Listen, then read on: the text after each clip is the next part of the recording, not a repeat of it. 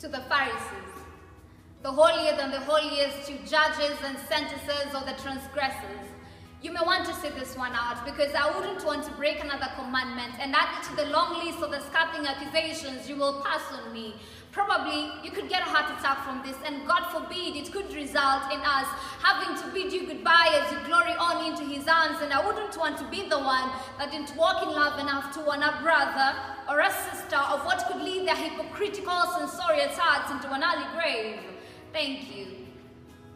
For as long as I can recalling I had many obsessions, my greatest fixation being the queerest of them all. All I know is with weeping and mourning and gnashing of teeth too close to wearing of sackcloth, I wanted him to release the miraculous like he done in the days of old and unleash the impossible once again and turn me into a boy who'd grow to be a strapping man, who'd be a better man than the sons birthed of Pharaoh and Jezebel, wickedness prancing the world, dressed in manliness, their arms and muscles and strength that I was so envious of.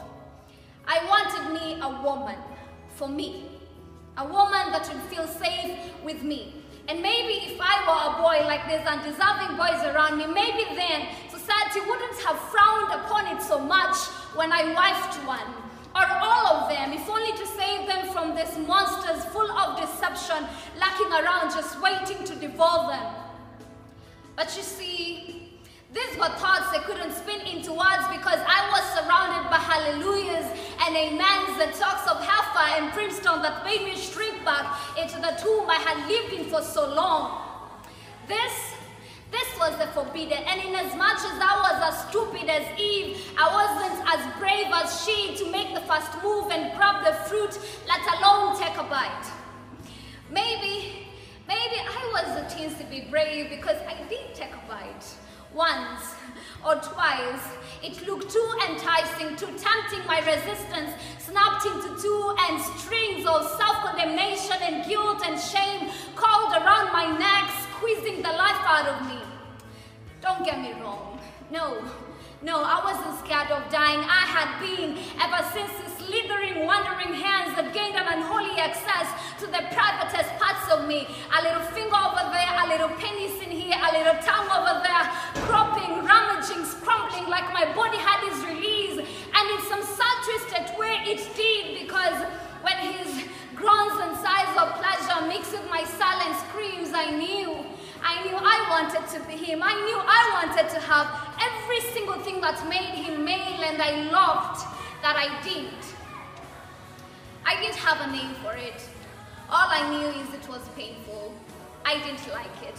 It left me feeling so dirty I couldn't even voice it out to the next person because somehow I knew I wasn't a temple he was supposed to be worshipping at. You see, somehow, through more of him than me, I've come to realize that it was never my womanhood at fault. Took me time to realize that he doesn't specialize in mistakes, and making me a woman definitely wasn't one of them.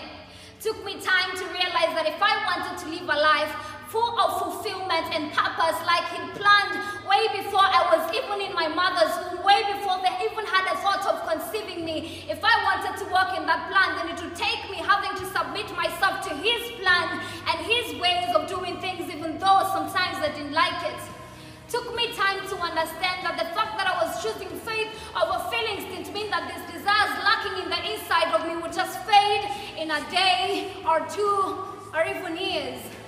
Took me time to understand that in as much as I was righteous by virtue of being one with Christ, holiness was a journey that I had to be willing to walk with him, daily submitting myself to him, daily dying to the flesh.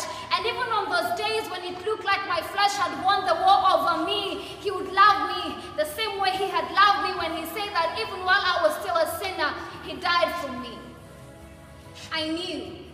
I knew with sheer conviction that he was in love with me. I still do, because when he called in the sweetest soothing melody, it wasn't a thundering, "This is the holy ground and thou shalt strip off your dirty garments before stepping into it." Neither was it the hoarse voice of a country preacher sweating in an oversized shiny suit, terrorizing me with talks of repent or go to hell. No, it was gentle. It was sweet, it was confident, it was full of need, full of love, full of wanting, begging me, pleading with me, in fact, to let him love on me.